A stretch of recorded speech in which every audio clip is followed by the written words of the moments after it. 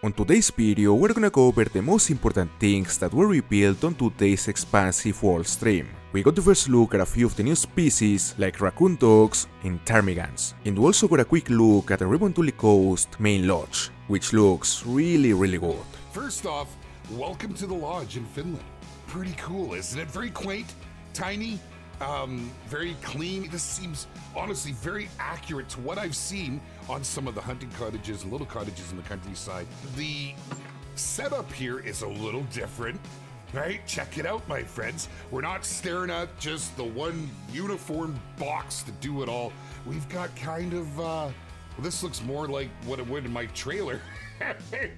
It's pretty cool. So, you know, bed just as you would expect. I didn't make it. So that's how the main lodge is gonna look. It looks simple, very unique, so I'm a big fan of it. Okay, now, after we saw the full animal list, one of the things that I was more excited to see was the raccoon dog model. And today we finally saw it for the first time. This is the codex for the raccoon dog.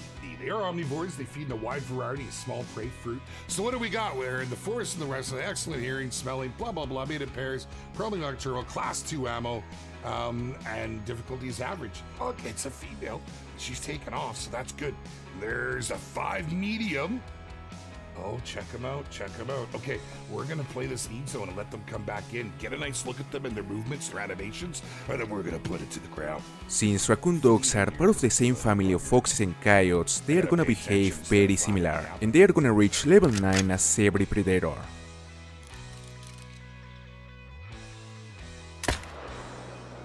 Dang it, that tree. That's great. Use the landscape to your advantage. Let's go take a peek at him, see what it looks like, and see what we're looking at. I don't want to mess around. I wanted to make sure y'all had a chance to look at it. What do we got? What do we got? Wow, so they do look very similar, don't they? To raccoon dogs, or to the actual raccoons. Just in their coloring, you know, just in the coloring, a little bit of the face, but and once you get into the body, they're a little bigger. As you can see, they are a pretty interesting looking animal, and they look great. Although I have to say that I would have liked to see a bit more of fur. They are usually more fluffy in real life, but still they look awesome. It's just a small detail. Oh, not bad, not bad. I guess there's the biggest difference between a raccoon dog and a raccoon. I mean, I shouldn't say the biggest difference. They are completely different species, but they resemble because of their fur and their markings and their tail. But that's where it stops. You can see their legs are much lankier, longer. They've got a different stride and a gait to them. The 243 is probably gonna be the best option to hunt them, although also the 223 and the 22 Hornet are also gonna be solid choices. Oh, shot on the back. There we go. Let's take a look at this guy and see what he came out as, a light brown. Very cool. We got a different pose for him. Now, so here we go. Using the 243, getting all of our checks. The willow ptarmigan was another of the species that I really wanted to see in action. I'm a huge fan of quail and pheasant hunting, so I cannot wait to hunt these things. Get these birds to pick up. Yeah, baby. What was that? Wow, is that what they sound like in real life? That was awesome.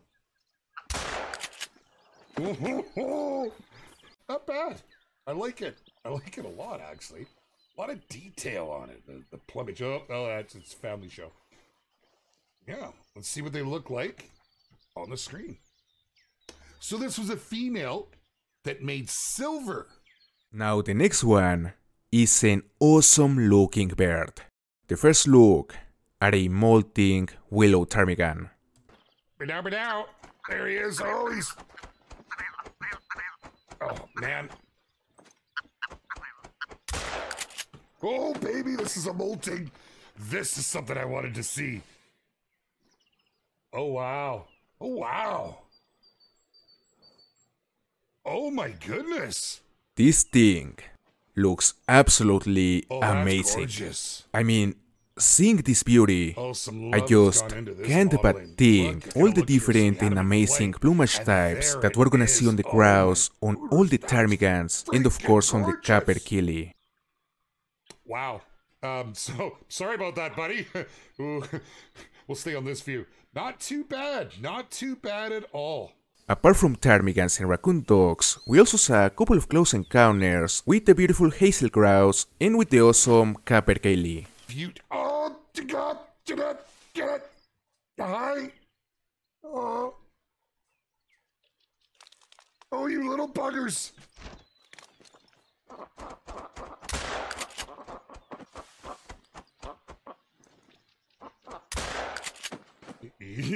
Get on the ground, son. Oh, that is cool. So here we are on the map if you're trying to pay attention at home for when you get on here. Pretty cool. Let's take a look at the capercaillies, man. Oh my goodness. Oh, you little buggers. Oh, you little bugger.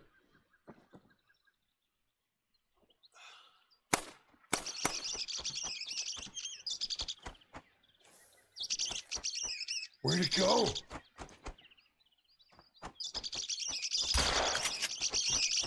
I can't track him fast enough.